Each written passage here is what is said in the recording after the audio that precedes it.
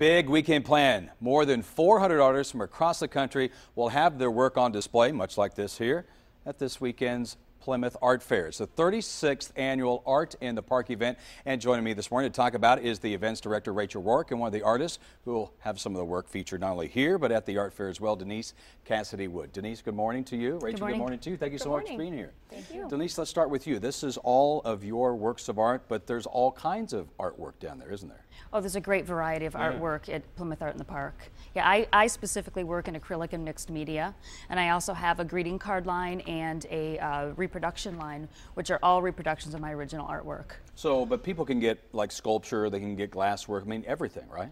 Oh, a lot of it. Last year I bought a beautiful plant that was made by an artist there as well. I mean, yeah, there's a lot of different works of art there. Now, Rachel, tell us about the dates of the event, if it's free and whatnot.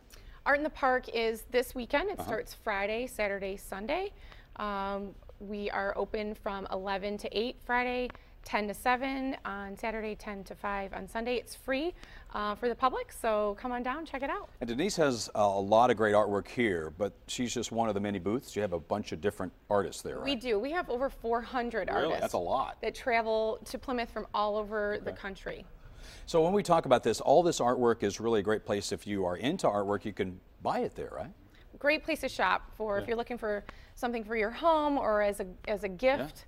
Lots of all unique things. Great variety of price range as well. We try to keep it something for everyone. And when you're walking around, you might get a little hungry. There's food there. There's music, right? There is wonderful food, everything you would imagine. Barbecue. Really? We've got live reggae bands. We've got tons of entertainment and activities for the kids. We were talking about your little one. Bring them. It's fun for the whole family. It really is.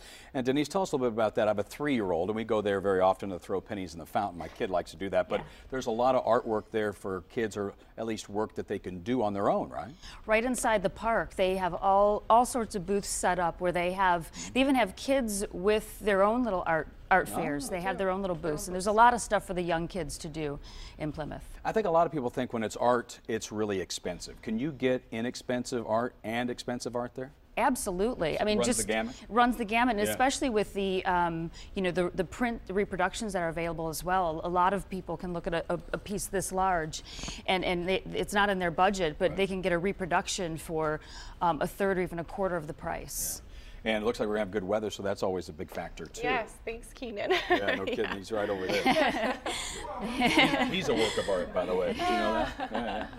So it's happening this weekend. It's 3 days, and it's right in downtown. A lot of the merchants there open up their shops as well, too, right? Absolutely. A lot of the downtown shops will do specials and exciting things going on in all the restaurants as well. They stay open late. Lots of music in the bars as well. So it's really happening this weekend downtown Plymouth. We're so happy to bring this information to our viewers. Rachel, Denise, thank you so much for being here this morning, and good luck on this weekend's event. Thank you very much. Back to you.